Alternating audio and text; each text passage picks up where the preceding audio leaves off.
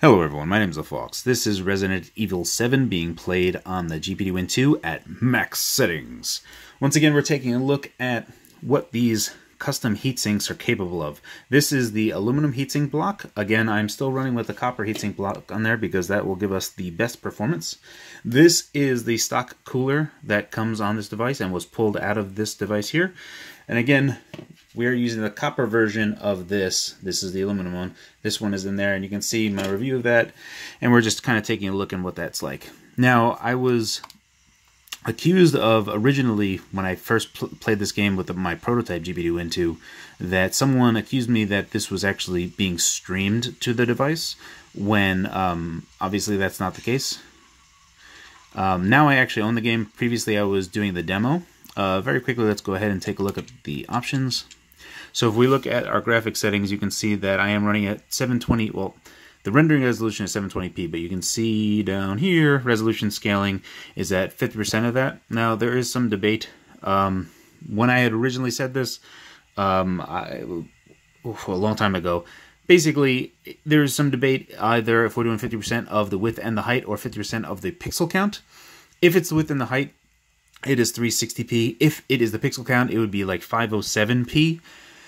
We can do some further tests. There's actually some screenshots that I'm going to take, and I'm going to try to calculate, if you like, count the edges of a diagonal line, you can actually calculate the actual resolution. So I'm going to go ahead and do that, and I'll leave that in the comments section just so that we have some proof of that. You can see that we are running in borderless window. 90 degrees field of vision is the largest that it can be, so this is as large as it can get.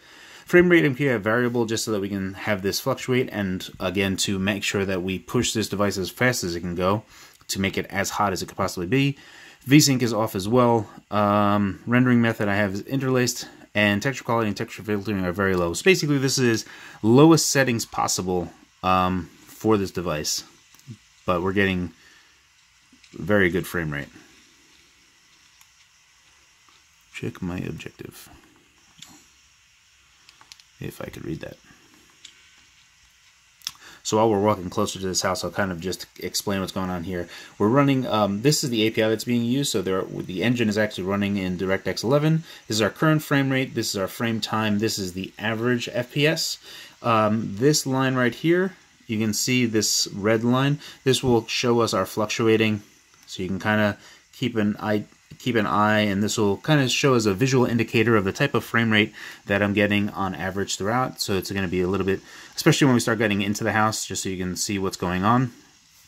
That is our current SoC temperature, so we're at 67 degrees Celsius, which is very cool for being at our max power.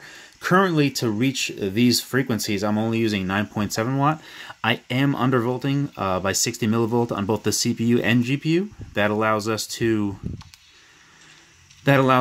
hit those frequencies by spending less energy to get to those frequencies. I just have to go around, I suppose.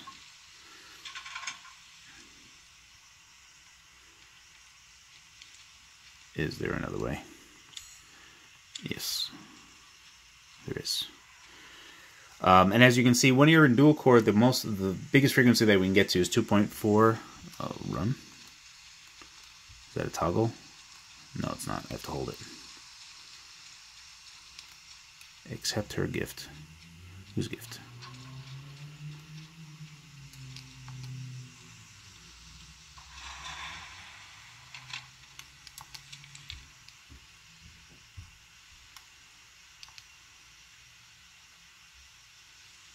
Join us. Curious. So even though the max frequency for the 7Y30 is 2.6 gigahertz, when in dual core configuration, it actually maxes that at 2.4 gigahertz. You can see that this power level limit 1 is the only thing I show, even though there are two power level limits. Power level limit 1 is what it will default to when the turbo max boost time period ends, so it'll just go back down to 15 watts, which it's already at, which allows us to basically go to full frequency on the GPU and the CPU, that being 2.4 gigahertz on the CPU and 848 megahertz on the GPU.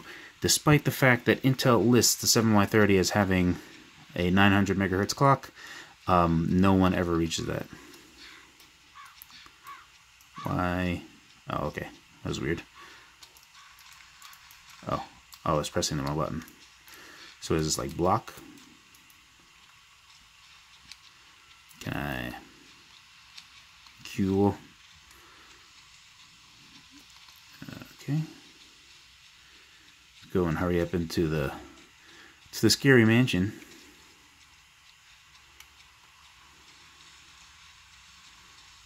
And later on in this video, just before we end it, I will go ahead and try to bump up this rendering resolution because this frame rate is really, really good. Capcom engines are always awesome.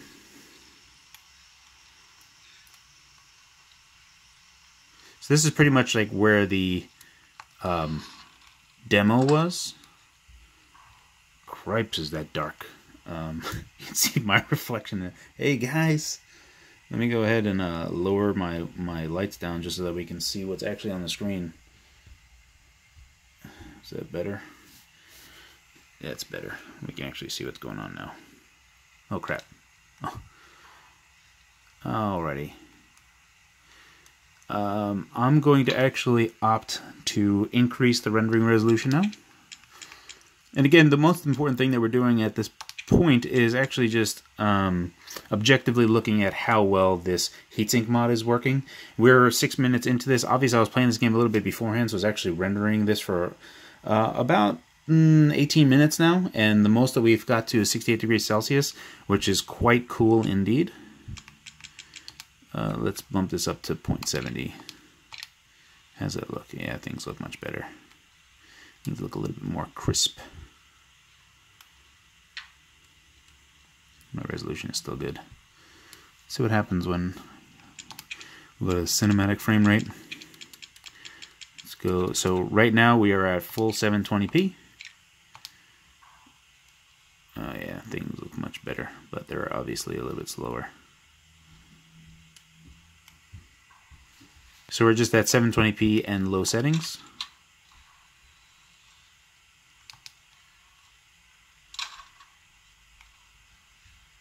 And again, this is not streaming, this is running on the device natively. Again, as I've said previously, left, up, down, right.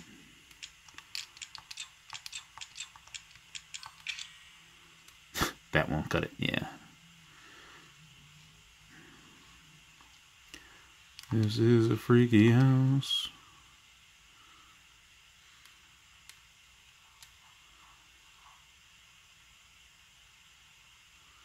Can I like zoom into it? Alright. I'm gonna need something to kind of jimmy that open.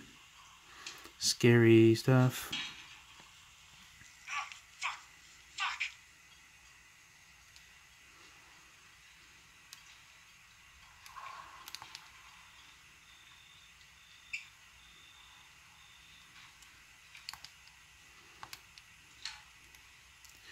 The curious thing is, I wonder why, because the Switch has a really good GPU, and I have to wonder why Capcom elected to only have a cloud version of RE7 for the Switch. It seems like the GPU should be more than capable, but perhaps the CPU is what is lagging really bad on the Switch side, because it is a kind of poor ARM, and it's underclocked at that when in portable mode, so it's not going to be nearly as performant as 7Y30 CPU is. I'm a vampire.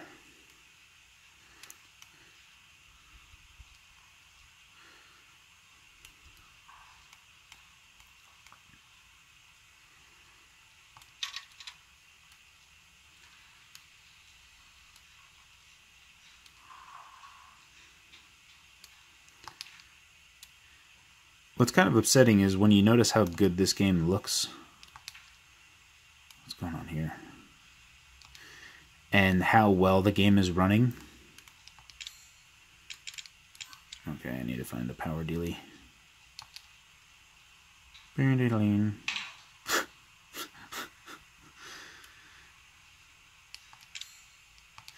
Yep, can't do that. Looks like the owners. I don't know, when I see games that look really good, and then there are games that don't look nearly as good and have worse performance, it actually grinds my gears a little bit.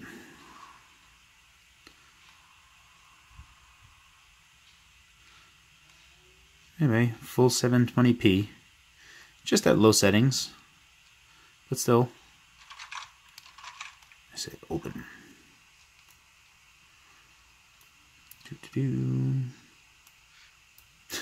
What's that?